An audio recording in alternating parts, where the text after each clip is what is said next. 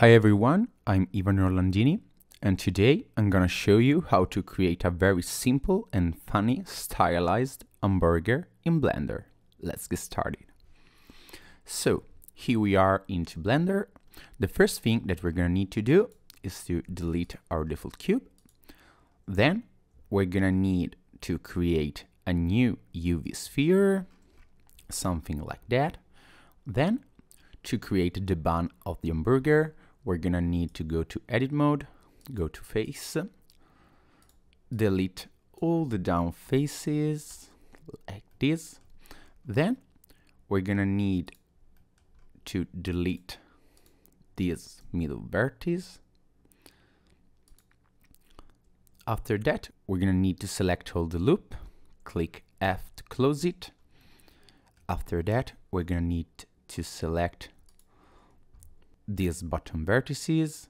Let's extrude it down to the z-axis, something like this.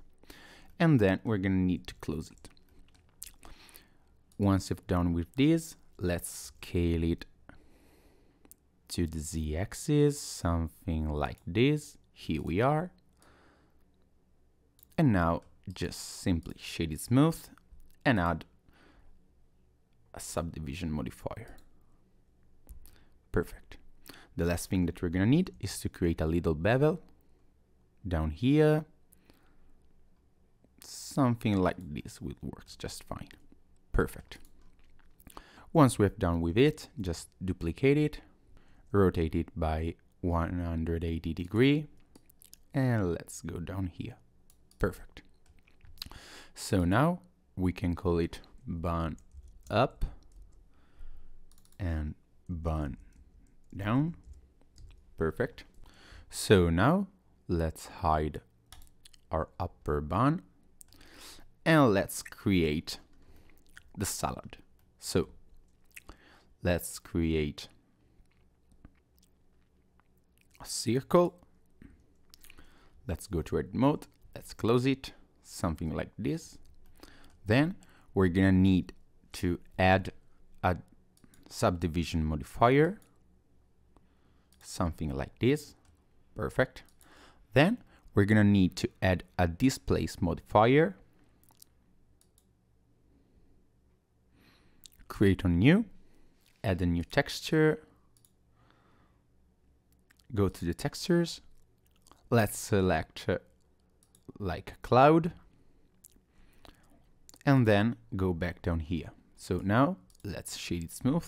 Let's add another subdivision modifier, something like this, and we start to see something. Just take down a little the strength, and we have our super good salad.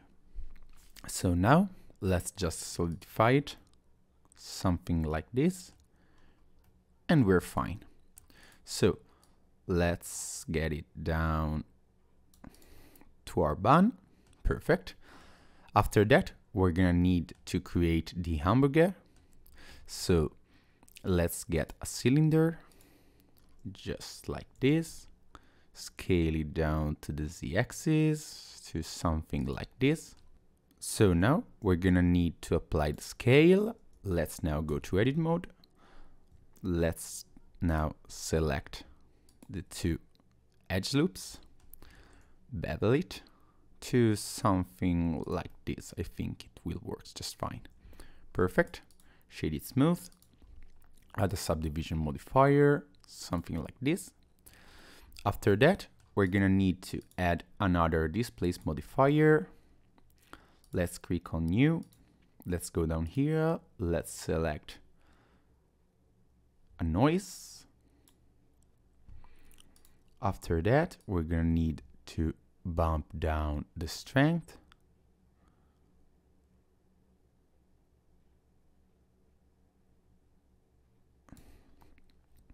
Perfect. Let's add another subdivision modifier, something like this. And now we can just simply work with our displace map to create a more ham-like hamburger. So let's drag it down to the salad. After that, we're gonna need to create our cheese. So let's create a plane. Let's go to edit mode. Let's subdivide it for like, I will do something like 20, just perfect. After that, we're gonna need to get a subdivision modifier. Then we're gonna need to get our solidify modifier. Let's bump up a little the thickness to something like this, just perfect. So now let's bring our cheese down to the hamburger, something like this. After that, we're gonna need to go to edit mode. Let's enable our proportional editing. And now let's play with our cheese to get it more like flattened down to the ham.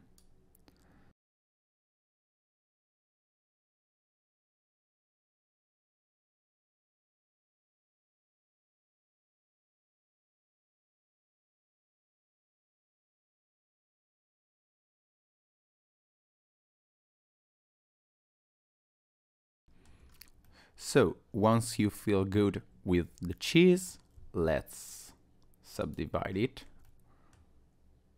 2 times like this, shade smooth. And here we have our cheesy cheddar on our hamburger. After that, we're gonna need to create our tomatoes. So let's create our tomato slices. So let's go with a cylinder.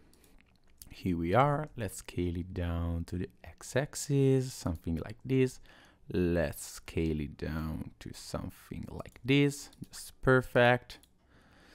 After that, we're gonna need to get a subdivision modifier. Then we're gonna need to go into edit mode, select our top face. Let's insert another face, something like this. Then we can extrude it down a little bit just to create a little of tomato shape, something like this. Let's go even on this side to something like this. Let's extrude it up a little, something like this. Okay, so now that we have it, we can simply drag it down to cheddar. Let's now move it a little bit, something like this. We can even rotate it a little bit just to seem like it's going one up the other, something like this. Let's get another one like this. And I think that's perfect for our purposes. We can even drag it a little bit. We don't care if they're gonna go one up on the other because we're gonna get our upper bun. So let's now drag down our bun. Let's go to something like this. Let's scale a little bit our salad, just like this. And here we have it. So now another thing that we can do is to scale another time down our top bun, just to get it a little different from the bottom, but scale down a little even the bottom part, something like this. So now the last thing that we're gonna need is the sesame seeds on the top bun. So let's create it. Let's go into particles. Let's create a new one. Here we have it. So now we're gonna need to create the sesame seed. So let's create one. Let's go to create a cylinder, something like this. Let's scale it down, just perfect. After that, we're gonna need to go to edit mode. Let's add some loop cuts, something like this. Then we're gonna need to select our top and bottom vertices. let's scale it down. Let's scale in the z-axis, something like this.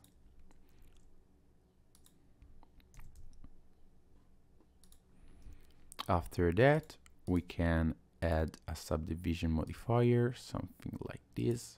Let's shade it smooth. Let's now insect in these two faces, something like this. Let's scale it into the z-axis, something like this.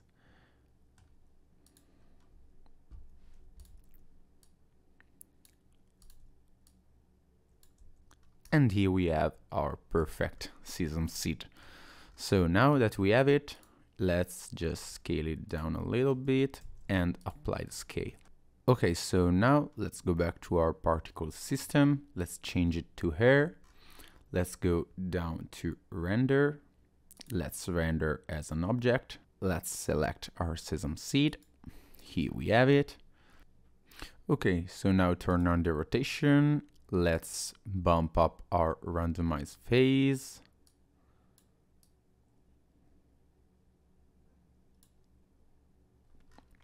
Just perfect. Now let's scale up our objects to 1. Let's go down to 0.8 down here. After that, we're gonna need to bump down the number of seeds to something like this. Let's now scale a little bit the randomness just to get something more realistic, and then just play with the seed until you get a result that you feel confident with. And here we have our final burger model. In the next video, I will show you how to create the materials and how to render it in this beautiful pop style. If you don't want to miss the new videos, subscribe to the channel, and if you liked it, please leave a like down below. We will see you at the next video. Bye bye!